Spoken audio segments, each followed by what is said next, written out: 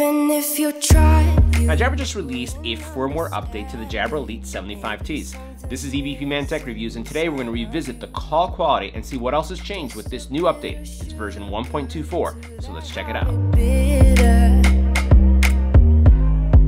Maybe you taste different.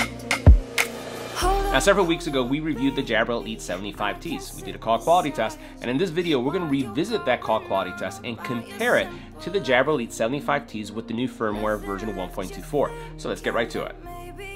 Make sure you hit the subscribe button and tap the little bell icon to get notified when new videos become available.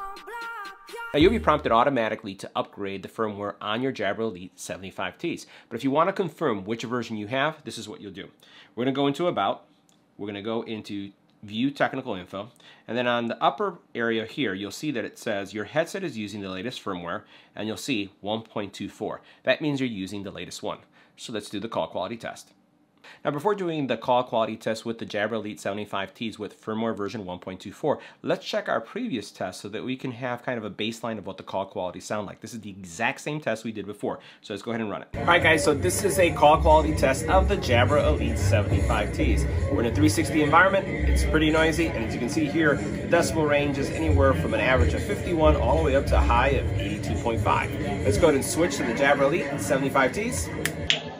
Now, this is what the call quality would sound like when making a phone call from the Jabra Elite 75Ts. This is a test. 1, 2, 3. This is a test. This is what the call quality would sound like when making a phone call from the Jabra Elite 75T. So now I'm going to do a call quality test in a quiet environment of the Jabra Elite 75Ts.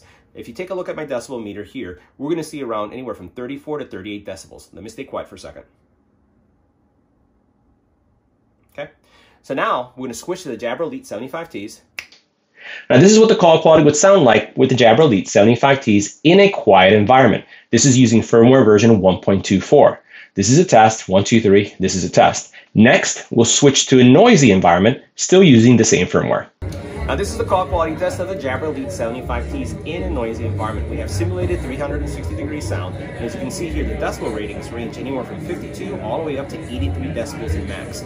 So it's a noisy coffee shop-like environment. Let's go ahead and switch. Now, this is what the call quality would sound like when in a noisy environment with the Jabra Elite 75Ts using firmware version 1.24. This is a test. 1, 2, 3. This is a test. Let me know if you think the call quality improved in the comment area below.